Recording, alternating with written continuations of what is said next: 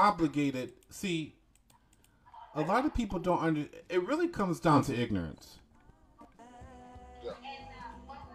Let me turn the music off. A lot of people don't realize. A lot of people don't realize that when you're in a traffic stop, you have a right to due process. And law enforcement likes to lie and say that due process starts when you're in the courtroom or after you're arrested. No, due process starts in the initial encounter. When the officer stops you, due process begins. And a lot of people don't even realize that. I want to be more in the center of the screen. I mean, when you get pulled over, it's really, I mean, they say they saw you doing something, and again, you can fuck that up. You can always fuck that in court. So, I'd rather let them go ahead and do what they're going to do, and then I'll deal with it later. Because, I mean, they're not the judge. They're not going to determine what happens with this. If they give me a speeding ticket or a cell phone ticket, like I got a cell phone ticket recently. They give me a cell phone ticket, I always win those, because if the state got the burden of proof. They got to prove that I was on my cell phone. So I'll let you go ahead and give me the ticket. Give me the ticket. I'll go on with my business, and then in court, I'll just plead not guilty to it, and you got to show up and prove that I was on my cell phone. Do you have do you have a fee schedule?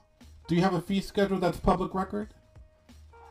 Do I know? I'm saying it's that simple. We're talking about traffic stops. You know what Right, we're talking about what you just said. So if you would have had a fee schedule that's public record, you can turn around and bill them for your time that you spent in court. Got you. Because when you record your fee schedule, you put in every county on notice. You got that UCC, you got that fee schedule. And they're on notice. You just jumped like 3 or 4 steps. I'm talking about the average person getting stopped. Well, average person needs to be where... You were talking about fee schedules and UCCs. You have to break that down to the people, because most people are unaware of what you're talking about when you're talking about UCC and when you're talking about fee schedules and stuff like that. But I was just talking, basically, if a regular person got pulled over with a cop, they don't have the knowledge that you got. You know, lock the doors, crack the windows, hand them your license and registration and your insurance. Let them to give you the ticket. You don't got to say nothing to them. You don't got to get out the car. They need a warrant to search it. And they write whatever they write, and you're going about your business. That's the way I was looking. But yeah, if we're talking to more, you're saying you can get, if a cop pulls you over, you have a fee schedule. You have okay, yeah. We're jumping the gun. Money for the cop pulling you over. That's what you're saying. Yeah, right? We're jumping the gun a little bit. You're traveling, you get stopped. The cop comes to your door. You're supposed to be recording immediately. You're supposed to have dash cams. I prefer the 3-channel dash cam. It records the front of your car, it records the inside of your car, and the rear of your car. Now, if you're traveling properly and you're not being an idiot on the road, then there is absolutely no reason why the cop will pull you over. But if he does, because he's bored, you are under arrest. It's called a custodial arrest. Okay? Why, the traffic stop you're saying? The traffic stop. Is called a custodial arrest? It's called a custodial arrest. You are not free to go. Now, if there is no cause of the traffic stop, that's called a show of authority stop. There is no traffic stop. Traffic, pursuant to Title 42 USC 4902, Title 18 USC 31, is synonymous with transportation, which is synonymous with commerce. So traffic is synonymous with transportation. Transportation is synonymous with commerce. So traffic, commerce, transportation is all in one. So you got to look in your state, because that's where these road pirates reside in. And look at the state motor vehicle traffic law. And look at the definitions. And you will see what driver means. You will see what traffic means. And break it down. And legalese, legal terms. You'll start seeing a lot of holes. I know of New York. Okay? I deal with New Yorkers. I don't reside anywhere. But I'm currently located on the Republic of New York. And in New York state vehicle traffic law, the term driver means chauffeur. Chauffeur license. It has nothing to do with you traveling. So when you get stopped by law enforcement, you ask them. You invoke the Sixth Amendment. And the Sixth Amendment states that you have a right to know what you're being accused of. And you have a right to know who your accusers are. And this kind of bleeds through, Child Protective Services. When everything is anonymous, you have a right to confront your accusers. You have a right to invoke your Sixth Amendment at any time. So the traffic stop, why did you stop me? I'll tell you in a little bit. Right then and there, your due process has been violated. You have a right to know who you're speaking to. You have a right to know what you're being accused of, the particulars of the accusation, and who is confronting you, so you can confront them. Now, within the Sixth Amendment, so you don't waste taxpayers' time and money. You get the opportunity to also settle. That's why you have the opportunity to confront your accusers. Because you could just settle the matter without wasting any of the resources. I was just about to talk about that, because the Sixth Amendment is really, the Sixth and Seventh Amendment are like brother and sister. The Sixth Amendment is predicated more or less about criminal standard of law. If you are charged criminally, or you have been accused of a criminal crime, then you have a right to due process. You have a right to have. But if not, you're dealing with the there's always somebody that's. As I was saying, the Sixth Amendment is more or less of criminal standard of law. You have a right, if you don't know what you're doing, you have a right to have counsel of your choice. But you have a right, if you're being accused of something, to know what you're being accused of. Now, if it's civil standard, like I damaged your property civilly and I didn't really intend to commit a crime, any controversy over $20, you have a right to have a trial by jury. It's still due process. It's still under common law. And it states that in the Seventh Amendment. So, when a cop stops you, is it civil or criminal? Civil. Exactly. Who is the complaining witness?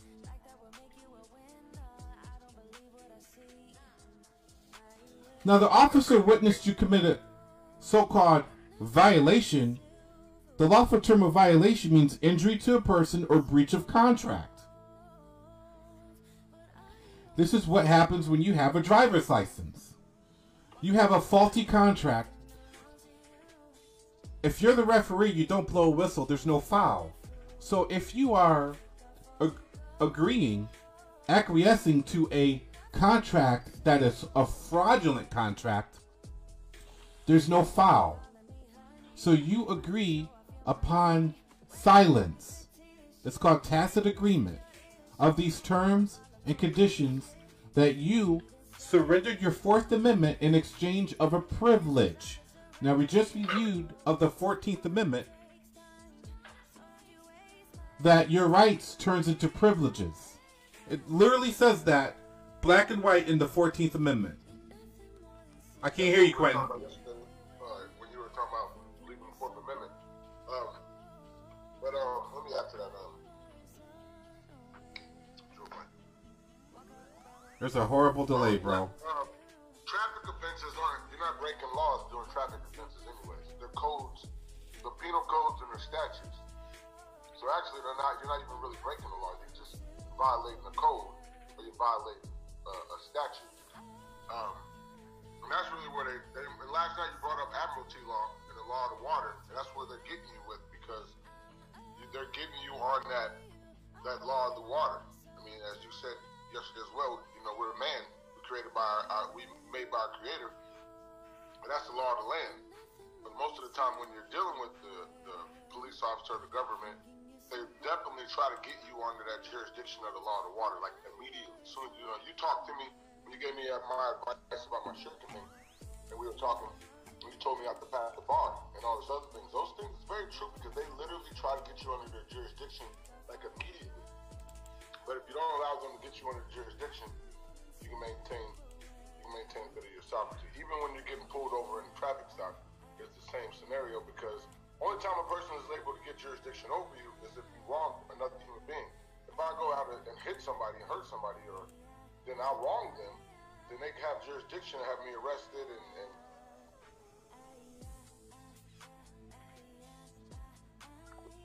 Could you hear me? Wait for Josh to come back. We're getting real deep too. Oh my gosh. He needs to break down the law of the water though, because I need him to break down. Cause he was talking about it yesterday with the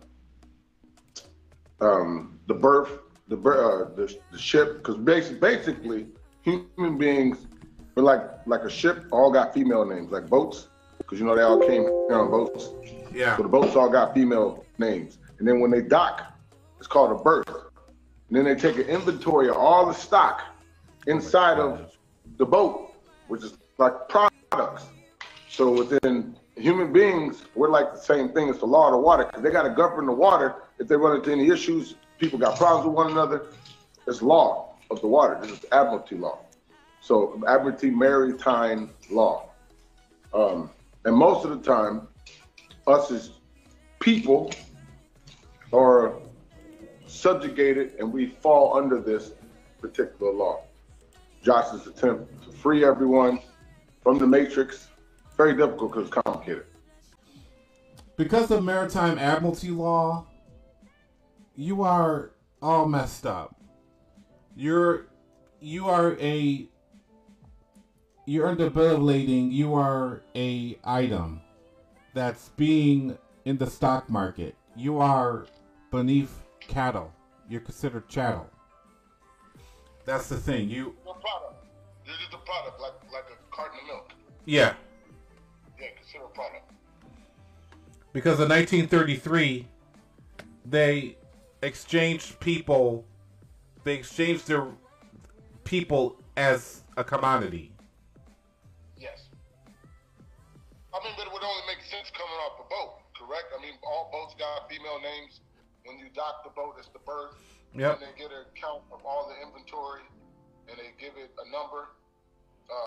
And that's pretty much the Social Security number that we have. So it's pretty much a way of governing the water. And most of the time when we're dealing with police officers and they're putting us under these codes and these statutes, they're putting us under the law of the water. And there was really something that was thinking, you had the Bible on earlier, and it made me think about Moses.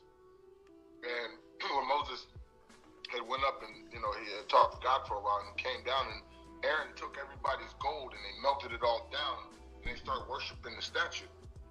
And it was almost as if people, they created their own state, and they all started to worship the state as if the state was the one that was in control. You know, Moses wasn't having it. He stumped had it all melted down, stumped it all into the sand, threw it in the water.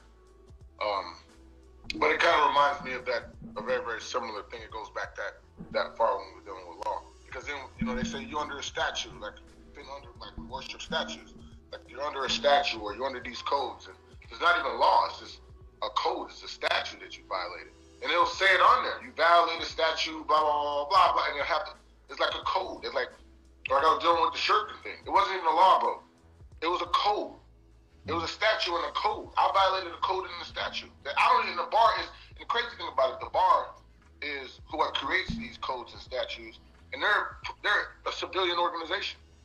So it's very, very weird it's a very weird paradigm that we're in, but I really love what you're doing. Like as far as opening everybody's eyes and revealing to them the truth. And then in regards to traffic stop as well, are you under their jurisdiction because of the roads?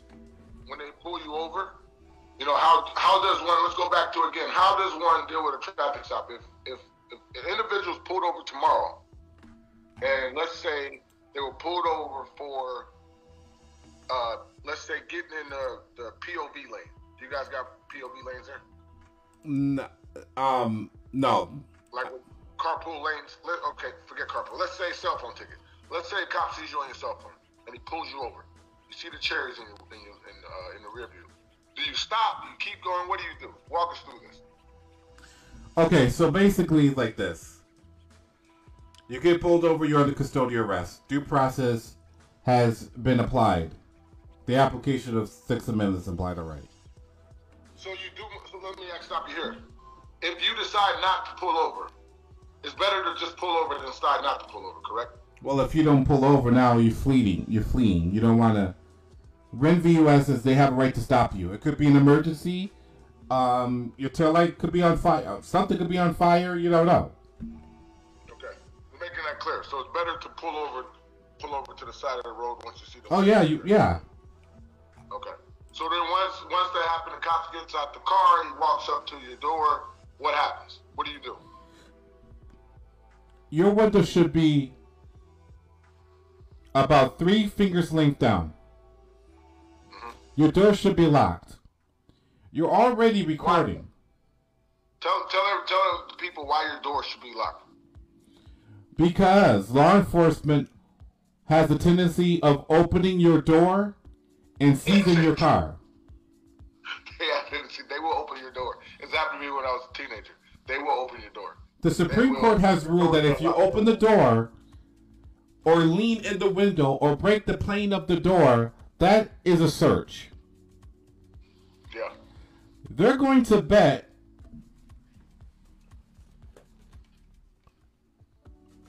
They're going to bet 9 out of 10 times you don't know the Constitution. They will, yep. And it's weird because it's like in sales, you know, I sell my programs to people, so you know I did sales for it. Sales is something called assume the sale, right? You assume that you got the sale. And cops do that with assuming that they got authority. They be like, you mind if we search the car? And they'll start opening the door as if they're assuming that you're automatically going to do it, reading who the person is. If they read you as a person that's ignorant and don't know the law, because I just saw a friend of mine on Facebook from Carbondale get pulled over by the cops. He was just fishing. And the cops asked to search his car, and he said yes. He got out of the car and allowed them to search his car. They found nothing, but they were looking for guns and drugs, they said. And they wasted like an hour of his time. He went live on Facebook as they were just wasting his time. So the cops do have a tendency to assume, oh, you know, you mind if I search the car? And then they'll like open the door if the door is unlocked. But go ahead and continue. So we lock the door to make sure the doors are locked so the cops don't pull the door open. What else do you do after that? Once you know the doors are locked. Now you should have your phone on you. Now again, you have your dash cam, 3-channel dash cam. You've got your front, your inside, and the back. You simply say, what is the emergency? Now, I've heard cops say this to people several times too. Cops say something along the lines of, you are not allowed to record me, turn the camera off. What do you say if that's a cop says that? Go get your supervisor. Why do you tell him to get the supervisor? Because you just violated law. I mean, they have a right to lie to you, but it's going south right away. You're not allowed to record me? Go get your supervisor. So if they say they resist and you just insist, correct? And then if they go and get the supervisor, then what do you say to the supervisor? Now the scene has been escalated to the supervisor. You're only speaking to the supervisor and him alone. Right. The traffic stop, by law, should be no more than 20 minutes. So you have to give him a notice. Either get your supervisor or let me go. Get your supervisor. You wait till the supervisor comes up. Say, officer, why was I stopped? You're asking the questions. Now, what if they ask you to get out the car and tell you you're not allowed to film them? They say, get out That's of the what car. they do. You're not allowed to turn the camera off and get out the car. That's prior restraint. Now, we're going to Pennsylvania v. Mims argument that they have a right to tell you to step out the car, but there is two parameters, two-prong tests, that they have a lawful reason to have you step out the car. One, they suspect that you're carrying a weapon. They have to point to a specific area that they suspect that you're carrying a weapon. Then they can tell you to step out the car. Or the actual traffic stop area is dangerous, and for officer safety and your safety, they temporarily tell you to step out the car because of the oncoming traffic or whatever the case may be. Those are the only reasons why they have a lawful right to tell you to step out the car. Now, if they tell you to step out the car because you're recording, that is called prior restraint. You say, no, I'm not going to step out the car. I need to record you. This is why I tell people, get a body cam. So you got your body cam on you, your phone, and your 3 cameras, that's your dash cam. So if they tell you to step out the car, you have your body cam on you. If you have your phone, what they're going to do is take your phone and put it on top of the car. Whereas if you have a body cam, when you get stopped, you have your body cam, you put the body cam on, you turn it on, record your body cam. You don't need to wear your body cam when you go travel. Me, the way I am, I have my body cam in the console. I have my passport in the console. I have my 3 channels going in my phone.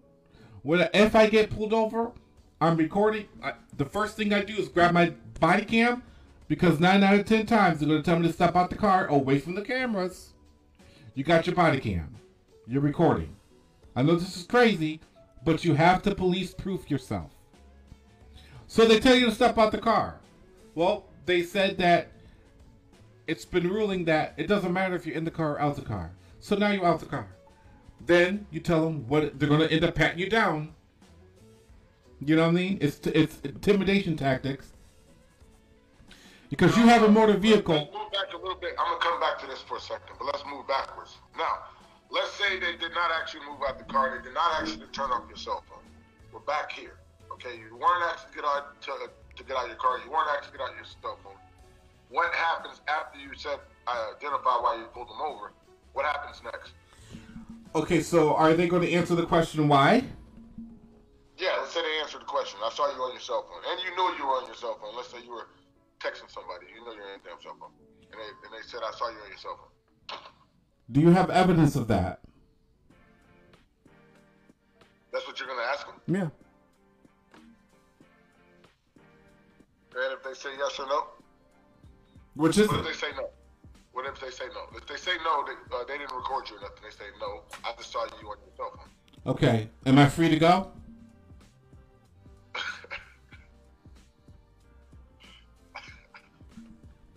That's what you're going to say to them? So if they say they recorded you on their camera, then what happens? Okay. Is that a crime? That's what you're asking? Yeah. What you're doing is you're trapping them. Just follow my lead. Is it a crime? I guess I'll go with it. Yeah, it's you violating. You're not supposed to be on cell phones according to such and such whatever code. Okay. I have a right to due process. I wish not to have joinder, and I would like to be free to go. You're like, okay, can I get your driver's license and your identification? No. So you're not gonna give them any of your identification, like your I'm going to invoke. You ask them, could I be Mirandized? What does that mean? By them telling you have a right to remain silent, anything you do or say will be used against you in a court of law. Okay? If they don't want to tell you that, if they don't want to Mirandize, you Mirandize yourself. I have a right to remain silent. I know that anything I do or say will be used against me in a court of law. Is that correct, officer? Yes, but they're going to still ask for your driver's license and you're going to ask for your credentials, correct? I choose to invoke my 5th and 4th Amendment. So you're not going to give them any credentials? I choose to invoke my Fourth and Fifth Amendment. I'm not traveling in my commercial capacity at this time. Therefore, I would like to be free to go. Will you use retaliatory action against me? You said, will you use retaliatory action against me? Yes. The cops would have to say, well, but probably let's say they repeat themselves. I need to see your driver's license, your insurance. And that's what they like to do, is a circular argument and take control. Sir, I heard you the first time. I shall comply. So what's their procedure for them if a person refuses to give them identification? What's the next step for them? Because I don't know. I've never refused. They're going to try to either threaten you or say, if you don't provide, we're going to take you out of the car, handcuff you, blah, blah, blah. That's where you got them. Because you could say, under duress, I shall comply. Now your due process is violated.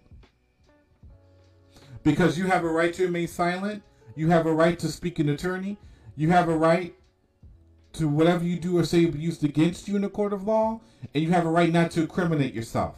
By you handing over your driver's license registration, you are incriminating yourself. They will use that information against you. So what you do is... But according to their statutes and their codes, there's those rules of the road for them. So they have a particular procedure that they have to follow. Okay. They swore an oath to the Constitution. No, they swore an oath to the Constitution, and you violated my due process under threat, duress, and coercion. Therefore, I shall comply, and any ticket that you give me is null and void because you forced a contract without due process. Now you forcing so you take the ticket. So by refusing to give your information up is where I'm stuck at. You're refusing to give your information up, you're going to escalate this way more than you need to on a cell phone ticket. That's okay. You let them escalate it. On a cell phone ticket? Yeah. You got to choose your battle. Wait a minute. You're not listening to me. I'm listening. Any contract. How far we just went just because you refused to give information. No. Time out. Stop. It's how far they went. They're the ones that stopped you, correct? Yes, because you're on a cell phone. Not against the law. But it is against the code. That is a company policy. You got to understand. It is policy. Right. It is a policy that they're enforcing under color of law, which is a violation of due process. That's what police officers do. They enforce policy. They're supposed to enforce the law. They're not policy enforcers. Yeah, they are. That's what their name is. Policy enforcement. They swore an oath to uphold the Constitution. Marines do that. They're cops, man. If you swear an oath to uphold the Constitution, that is your duty to protect the Constitution. I don't care if you're sweeping a broom. So, they said if you don't hand over ID, we're going to arrest you. You win. You hand over the ID, you get the ticket, and I ordered a rubber stamp that says right to rescission. Pow, right to rescission. Hand over the ID and get the ticket. Huh? I said, yeah, you said hand over the ID and you get the ticket. You get the ticket. Everything that happens thereafter, because... So look, I was confused. I thought you said you refused to hand over any ID. You're going to refuse, yes. Then they're going to threaten you. Eventually you comply. Yes. But you comply with a set of stipulations. Yes. You complied under force. That's the key. They go back to their car, they run your information. Illegally. And they come back and hand you the ticket. Illegally. Well, you complied. You gave it to them. Under force. You hear what I said? At first, if you didn't do all that and you complied, you just created joinder. You have agreed upon the stipulation because you just willfully handed over your driver's license registration. But because they forced you, now it's called Viet Armities. Now it's by force. They violated the Constitution. Now you can get them because of the Constitution violation. I understand. Because now they said, if you don't hand me over your documents, Fourth Amendment, then we're going to do this to you. Thank you. You just forced the contract. The contract's null and void. Fruit from the poisonous tree. If you obtain any information after illegal act, it's not admissible in court. They violate your due process. They could mail you the ticket, dude. They don't have to do all this on the side of the road. Yeah. They could run your plates and say, hey, everything comes up. I've got private plates. They can't run my plates. I saw a few people who had traffic light tickets where they just got people took a picture of the traffic light, took a picture of their car and had to go in there. So you're right. Honestly, traffic stops should stop. Nationwide. They should no longer do traffic stop by law enforcement. Stop doing traffic stops.